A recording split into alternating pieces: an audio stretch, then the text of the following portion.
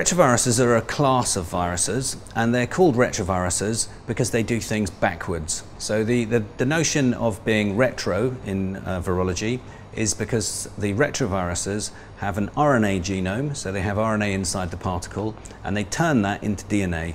Now, of course, cells turn DNA into RNA, and they never turn RNA into DNA. So retroviruses are kind of doing things backwards, and that's why they're referred to as retroviruses. So all retroviruses do that business, which is called reverse transcription, and they have two strands of RNA which they convert into a double-stranded DNA. And then they take that double-stranded DNA into the nucleus and they insert it into the host's genome. So the retrovirus genome becomes part of the host genome, and therefore the cell can never get rid of that, and the only way to get rid of a retrovirus is to kill the cell. And so that's how the immune system deals with that. So there are lots of different retroviruses, lots of different species have retroviruses. They're very what we call zoonotic. So retroviruses are capable of jumping from one species to another, and this is a really key feature of the retroviruses. And we think that over millions of years of evolution, they've been jumping backwards and forwards from one species to another. And that leads to the Red Queen effect, where if a virus is pathogenic, it will infect a species and then cause selection pressure on that species. So many of those species members will be killed by the virus, leading to a selective pressure to become insensitive to infection from that virus. Because retroviruses are pathogenic in many cases, they lead to what's called the evolution effect of the Red Queen effect. So a retrovirus infecting a species can cause a pathogenic effect on that species, so it will infect lots of people and lots of species members, causing selective pressure. So the ones that are most susceptible to the virus will die, and the ones that are most resistant to the virus will survive. Eventually, the entire species becomes resistant to the virus. So then the virus is put under evolutionary selective pressure to change and then reinfect the species or go into another species. And so over time, the retrovirus may bounce between different species, or it may come to a species and go away and come back, leading to a kind of alternate evolution, which is termed by Lee Van Valen as the Red Queen effect. So that's one of the very interesting features of retroviruses, means that we can understand their evolution and the evolution of our cellular defenses. The human immunodeficiency viruses come from primates. So there's the most common type of HIV is called HIV-1. That constitutes about 60 million human infections, and that is almost entirely a single event of a chimpanzee virus infecting a human and then that virus spreading through the human population. And we know that the direction is from chimpanzees to humans because the chimpanzees have more different types of the virus than humans do. There's another type of HIV called HIV-2, which comes from an African monkey called a Sudi-Mangabe. And again, there are much more different types of this virus in Sudi-Mangabe than there are in humans, telling us that the transmissions occurred from the monkey to the human. HIV-2 causes a similar disease to HIV-1 in about 20–30% of people, and most people don't seem to have significant symptoms after HIV-2 infection. So one of the really important questions of HIV biology, I guess, is what is the difference between this virus that has infected 60 million and these other viruses that haven't infected anywhere near that number of people? There are similar viruses in primates, and in fact most African primates have a virus that's related to the virus we have, HIV-1, and we tend to call these viruses by the species in which we find them. So the chimpanzee virus is called SIV for simian immunodeficiency virus, CPZ for chimpanzee. So do chimpanzees get AIDS? That's not entirely clear. Not all chimpanzees are infected. There are certain areas where most of the chimpanzees are infected, but because chimpanzees are really they don't live lives like humans, so they don't live sophisticated lives, they live much tougher lives, they die much younger, and it's very difficult to follow them and work out whether they have disease. So for the longest time we thought they really didn't suffer any disease because they don't get a really strong immunodeficiency like humans do, but more recently we think they do get a disease, but perhaps a less severe disease, and because they don't live into old age typically, they don't get the chance to suffer the kind of symptoms that we do. So it's not entirely clear what happens to retroviral infection in primates. In African monkeys, typically, the viruses do not appear to cause disease mostly. So it seems that there's been an adaptation perhaps of the host and the virus such that the monkey can be infected and not suffer disease. And they can get infected quite young, so it seems that they can have the virus in their body without significant consequences for all their lives. In other species, retroviruses have really been very closely studied in mice. And that's essentially because retroviral infection in mice can cause cancer. So mice get infected by retroviruses, and they get typically infected with retroviruses called gamma retroviruses. And it turns out that retroviral infection in mice tends to cause cancer. So people who were studying cancer in the 50s and 60s, so very early on in this kind of work, were breeding mice, inbreeding them until they became very susceptible to cancer, and then trying to work out why these mice were getting cancer. And it turned out that they were getting cancer because they were getting infected by retroviruses. And these retroviruses carried genes that were termed oncogenes that were causing the cancer.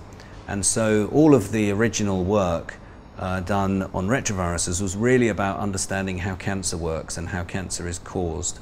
So when HIV came along and started causing immunodeficiency, that was the first time that a virus had caused that kind of virus had caused that kind of disease. And we knew about retroviruses through studying gamma retroviruses in cancer. So retroviruses are a type of virus that you might consider travels light. So HIV, for example, only has 9 genes, and some other retroviruses only have 3 genes. So they really travel quite light as compared to, let's say, a herpes virus, which might have 200 genes. I think that their MO, their modus operandi, their strategy is to travel light and be quiet. So their goal is, when they infect cells, is not to activate the cells, not to do too much damage. And I think that that means that they are often they don't cause very strong disease in the first instance, but then long-term infection can go on to cause diseases in mice like cancer, although they may not really cause cancer in wild mice. It's only in the case where you knock out the mouse defenses that they start causing cancer. So retroviruses are relatively benign viruses, I think, because they don't manipulate your body like other viruses do. The main feature of retroviruses is that they turn RNA into DNA, and then they integrate that DNA into the host chromatin. So that's a unique feature of retroviruses. Actually, a couple of other viruses do that as an aside, but retroviruses are the only virus that absolutely depend on this integration event. The cell can't get rid of them. It has to die in order to rid itself of the viral infection. So retroviruses insert their genome into the host chromatin, and so once those genes are inside the chromatin, they're there for good. And so the cell largely treats them as cellular genes. So they are transcribed, they make an RNA, and then those RNAs are trafficked into the cytoplasm, and the virus makes protein, makes viral protein, the cell makes viral proteins, and new viruses are formed, and off they go, they bud out, and off they go to infect new cells.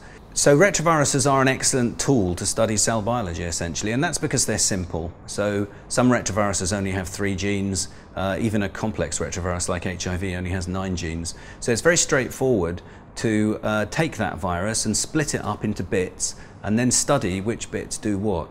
So there's a trick that we use, which is used in the gene therapy field, where you can take a retrovirus and take out the retroviral genes and put in the genes that you want.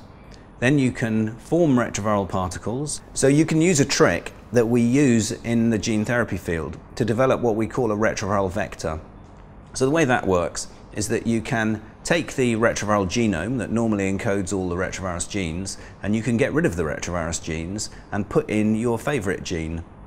So, for example, a therapeutic gene or a gene that you can easily measure. So we typically use GFP, which makes cells go green. If you do that, you can then make retroviral particles that will only infect cells and then make the protein. There's no retroviral genes in the retrovirus, so it can only make the therapeutic gene or the GFP. And that's a fantastic tool to study cell biology. So, for example, you can change the cell and see if the virus can still infect it. Or you can change the virus and you can see if the cell can still infect it. So you can take a genetic approach, you can work out the role of the various viral pieces of the virus to get into the nucleus, to get into the cell, to cross the cytoplasm. So we can use retroviral vectors very easily to study cell biology, and they're a fabulous tool. So you can use them, for example, to take cells and stop those cells making a particular gene by using RNAi. You can get retroviruses to deliver RNAi. You can use retroviruses to express a particular gene. You can use retroviruses most recently to deliver CRISPR-Cas9 so that you can knock out your favorite gene in a particular cell, and then you can study the effect of knocking out that gene on whatever you want to measure, like cell division, cell growth, whatever the cell's doing.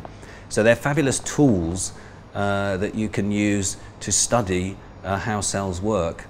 Many labs are focusing on studying using these retroviral vectors and retroviruses in general to study innate immunity. So innate immunity, or intracellular innate immunity, a type of innate immunity, is the ability of an individual cell to protect itself from viral infection. And that's quite a fascinating prospect that I think has only really recently become clear how important that is in the last couple of decades. So we now understand that we've been suffering an onslaught of viral infection throughout our entire evolution. And so through our evolution, we've evolved very complex pathways to protect ourselves from infection. We have an adaptive immune system, of course, of T cells and antibodies, but each cell in our body also has the capacity to protect itself from viral infection. Retroviruses make an excellent way to study this. So, for example, we're trying to understand how does a cell know that a virus has gone inside, that it's got in there, and it does that by a process we call pattern recognition. So there are molecules in our cells that can detect an incoming virus because they detect something that looks a bit different from a conformational perspective or from a chemical perspective. If a pattern recognition receptor sees an incoming virus, it will trigger what is referred to as an antiviral response. So several things start happening. Firstly, the cell starts making a whole bunch of proteins it wasn't making before. It starts making more of proteins that it was making, but it starts making more of them. Also starts to secrete proteins like type 1 interferons, which allow other cells that aren't yet infected to know that there's a virus coming. And so the interferons activate these uninfected cells to start making all their antiviral defenses. And this is a fantastically effective way to shut down viral replication. And because retroviruses are very simple with their 9 or 3 genes, we can make mutations and see if they're still capable of getting past the defenses. And we can start to understand how they go about doing that.